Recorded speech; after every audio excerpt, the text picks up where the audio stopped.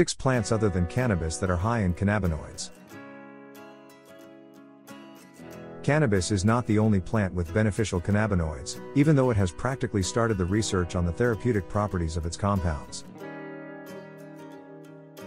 But, cannabis is not the sole plant with one-of-a-kind properties. In fact, there are specific other plants which also contain ingredients that are highly beneficial for the endocannabinoid system in the body similarly to cannabis. This system, as you may already know, has to do with assisting the body in maintaining balance or homeostasis, which is pivotal for optimal health.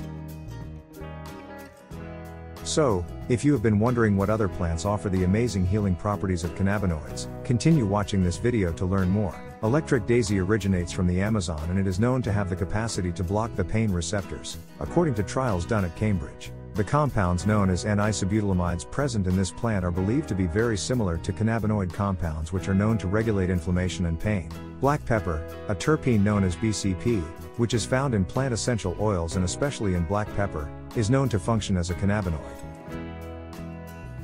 BCP attaches to the CB2 receptors and decreases inflammation. Coneflower aka echinacea. This plant is used by many to alleviate common cold, anxiousness, tiredness, arthritis, and migraine.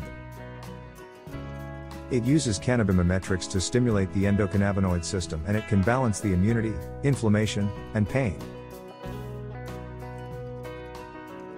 Cacao. This plant has a long list of healing abilities, besides being a tasty superfood.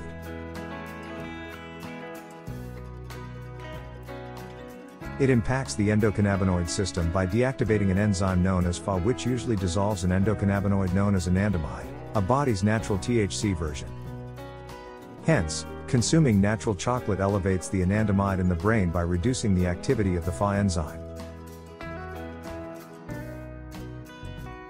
Liverwort. This plant is native to New Zealand and it is abundant in pyrrotinic acid, which is considered to be very similar to THC.